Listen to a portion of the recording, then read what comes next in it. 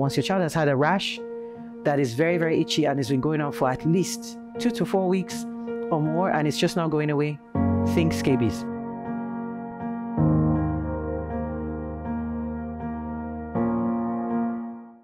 Hello everyone and welcome to Pediatrics To-Go. Today I'm Francisca, your co-host, and with me here is Dr. Ekuase Sanusi, your trusted pediatrician, and today she's going to be talking about scabies. On to you. Hi Francisca, and thank you. So the reason why we're talking about scabies today is because it's very common. It's called the itch that rashes. So if you notice a child is really itchy and next minute he comes up with bumps in the skin, a lot of times that bump might look like it's an insect bite. And if you know the child has not been outdoors and there's no insects that have bitten their skin, you notice that these insect bites are just coming up, they flare up, the child is itchy, and then it gets better, and as it's getting better, new ones are coming up. The reason why we suspect scabies is because it's a mite that is underneath the skin. And unless it's treated, it just stays there and it keeps flaring up. So children usually will have the rash on their hands. They can have it in between their buttocks creases. They can have it on their legs and on their face, but it's constantly itchy. It can be on their hands, upper arms, behind their elbows, any part of the trunk. And when children, first of all, present, a lot of doctors think it's eczema. So we give steroids, and steroid is supposed to help with decreasing the itching and taking the rash away, because it's assumed that, oh, the child is reacting to something.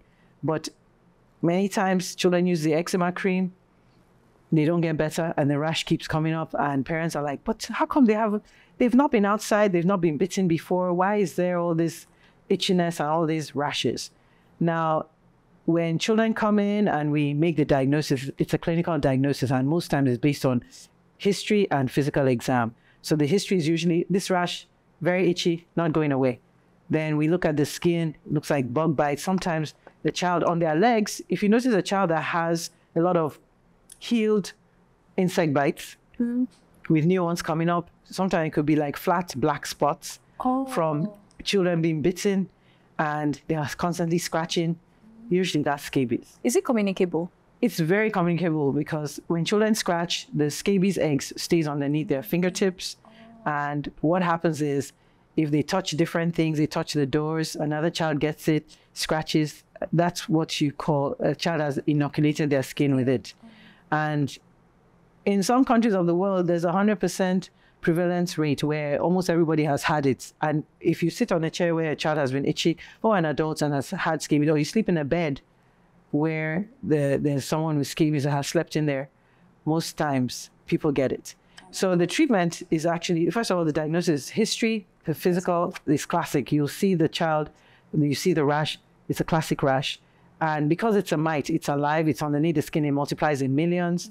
So once you treat with the right medicine, usually we give a topical medicine that you put on from head to toe in toddlers, or from neck to toe, depending on the age of the child. You keep it on for 12 hours. And usually we'll put it on in the evening, about 7 in the evening. And then by morning time, 7 a.m., so 7 p.m. to 7 a.m., that's 12 to 14 hours, well, usually 12 hours. You wash it off, and then you repeat it again in about 1 to 2 weeks. Once you do that treatment, and then in the interim, just give Benadryl or some anti-itchy oral medicine. That helps with the itch, and you can also put some steroid on the skin. Once you treat, you get the diagnosis, you treat, then the child is fine. That's it. And that's it. But you also have to make sure that, because it's a mite that has eggs, make sure that the children's nails are cut short so that they're not scratching, and make sure that reinfecting themselves. Yes, reinfect. And then, so you cut their nails short. You also wash the beds, the beddings, like the bed linen, even clean your house, put like plastic covers on the mattresses, just in case that there are eggs underneath, inside the mattresses. But just basically clean everything with hot cycle of the washing machine, or wash in very hot water, the bedding, the bed linens, and clean everywhere that the child might have sat. That way, other people don't get it, and the child will be fine. And once that is taken care of, everybody's fine and everybody's happy. Usually when we treat the child, we treat the whole family, because most times the whole family has been exposed. Wow. And the medicine, ask your doctor what medicine it is. We don't want people to go self-medicate. Go see your doctor, they'll give you the right medicine. But once your child has had a rash that is very, very itchy and has been going on for at least 2 to 4 weeks or more, and it's just not going away, think scabies. So what's the worst thing that could happen if it's left untreated? Children are just uncomfortable and itchy. Oh. Itchy, itchy, itchy. Okay, that's the worst that can happen. That's the worst that can happen. But it can also cause secondary infection, where children end up having bacterial infection from the scratching, and they can get cellulitis, which is infection of the skin, and then they need antibiotics, oral antibiotics for that.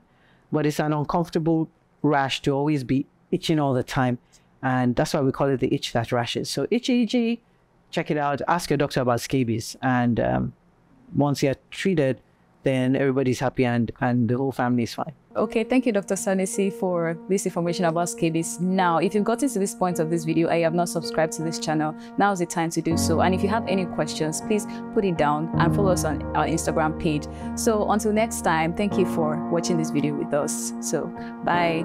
Bye.